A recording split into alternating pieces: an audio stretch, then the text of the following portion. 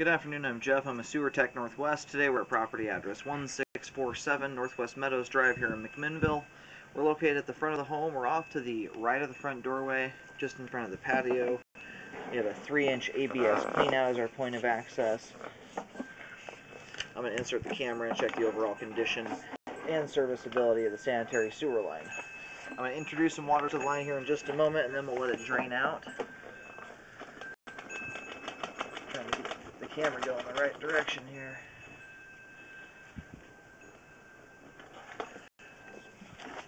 And I'm going to zero out right here at the base of the cleanout on the camera counter. Here we go.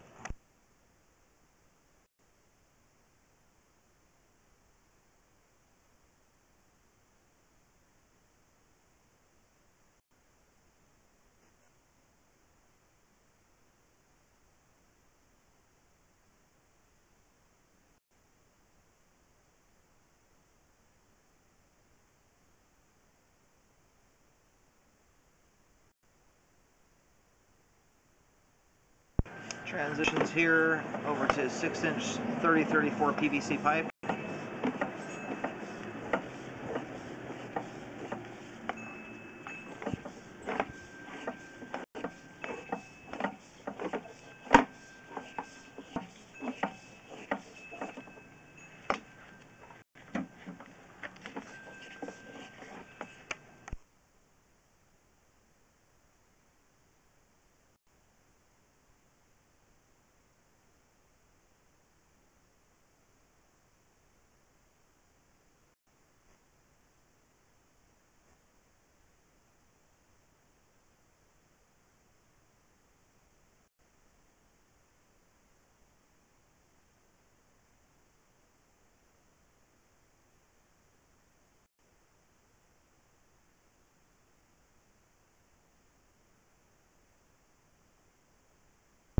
And here at 61 feet, we have reached the main lateral. We're going to go ahead and start reeling the camera back.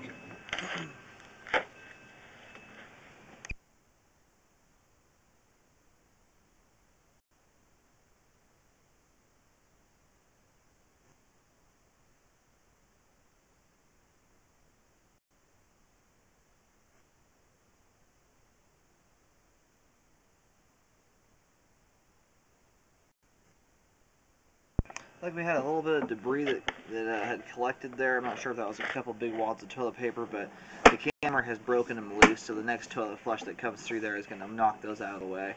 Same thing with that stuff. That's also going to move. That will probably in total take about 2 or 3 toilet flushes, but it's once it gets adhered to the pipe walls, it becomes an issue. Once it's knocked loose, it moves on its way. But that's why you don't want to put big wads of toilet paper down the line. You want to avoid putting grease down the pipe, because those items they end up getting stuck, and if you get enough of them in there, they become a problem. Another spot right there. We'll see how much debris we have to deal with here. That was a very large bunch of debris that was almost as tall as the 6-inch pipe.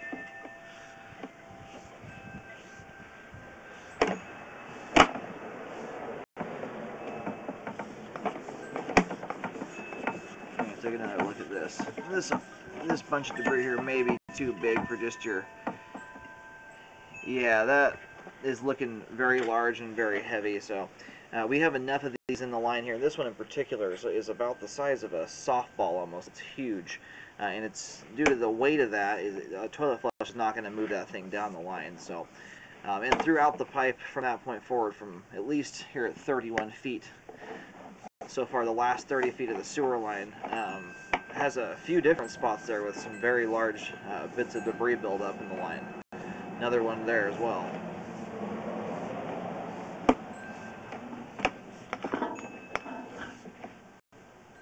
And some more stuff right there. Now because of that, I am going to recommend a Hydrojet to clean the debris from the line.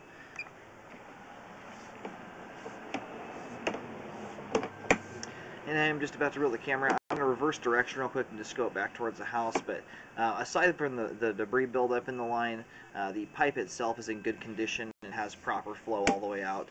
The line is still functioning. It's not that debris is completely clogging the line up, but you can see because of how big that debris is, you get toilet paper and stuff coming down the line, they can hit that and start backing up on it and clogging up. So I would recommend a jet to get that cleared out of there so that doesn't happen.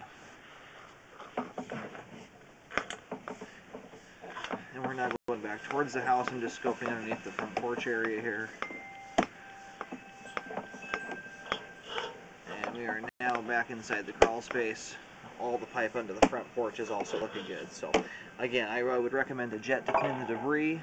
But apart from the debris, the line itself is in great shape and is functioning properly at this time.